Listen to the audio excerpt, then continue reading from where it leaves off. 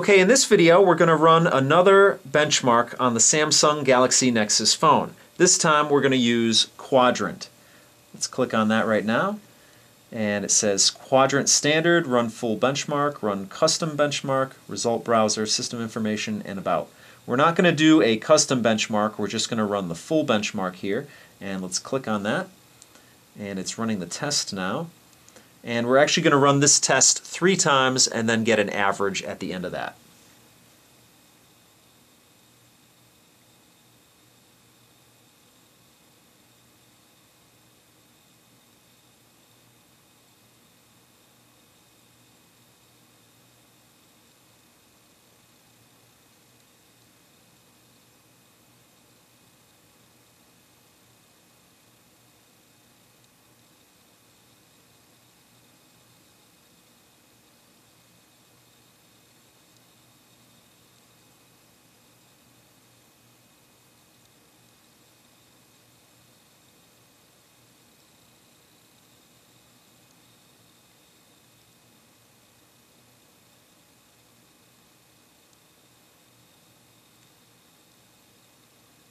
Alright, it says benchmark result. Benchmark results and device information need to be sent to a web service to compute the final score. No personally identifiable information will be transmitted. Do you want to proceed? Yes.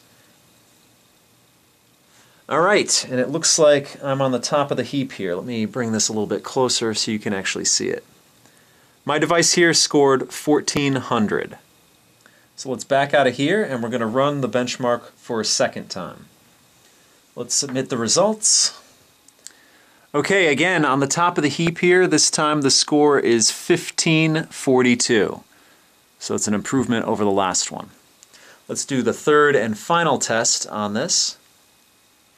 Let's submit the results. And again, on the top of the heap here, this time the result was 1584.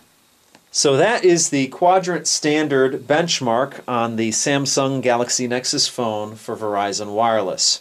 Click on the link at the end of this video if you want to know more about this phone. I have a lot of videos up on this device.